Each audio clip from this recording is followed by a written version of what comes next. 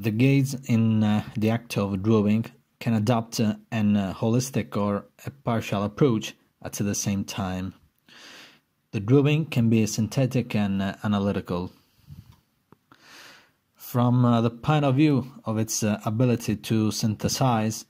drawing manages to grasp and reveal the internal or intimate structure of reality. It is no coincidence that, for example, despite the extreme evolution of representative systems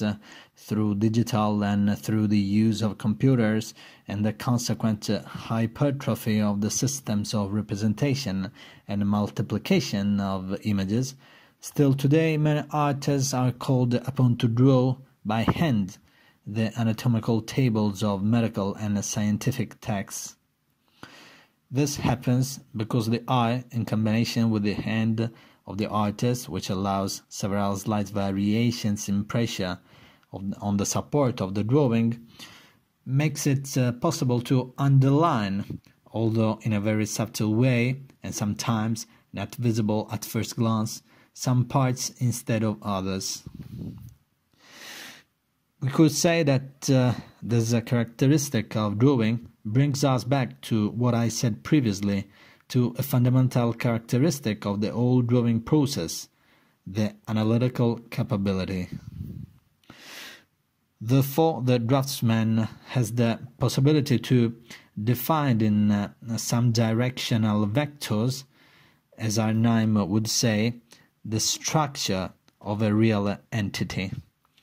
On the other hand, the draftsman, thanks to his ability to provide synthesis, can give a quick indication of the functioning of a machine,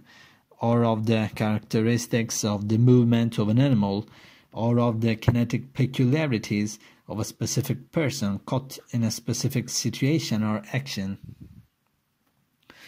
The act of drawing can become a sort of partial investigation.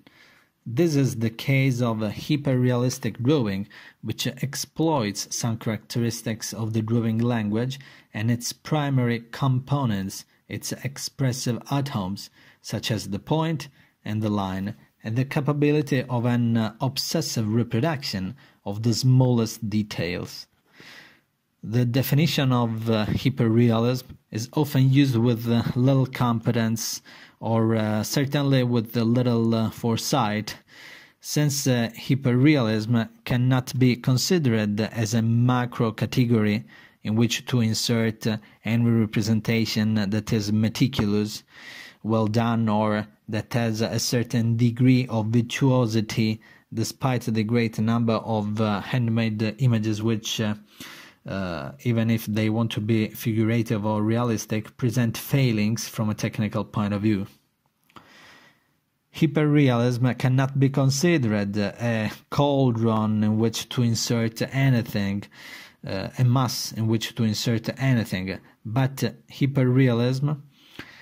must be considered in a much more defined way, an artistic movement with its own poetics, its own thought, also taking part in that general conceptual vocation of contemporary expression, despite the proclamations of rejections of pure conceptualism, or of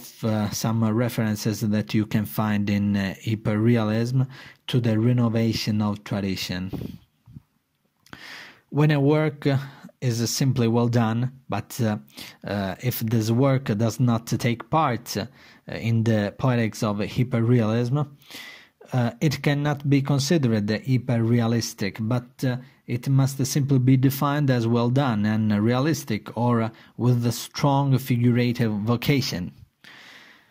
Coming back to the main theme of this text, that is the linguistic difference between drawing and painting, the drawing has the possibility to change from the lightning fast synthesis to the slow and obsessive analysis of the details. Painting, instead, is always inevitably synthetic. Hyperrealist painting cannot be properly defined as painting, but it should be better defined as a colored drawing, or as a sort of extreme evolution of pointillism that, starting from Seurat, and therefore from the so-called post-impressionist experience,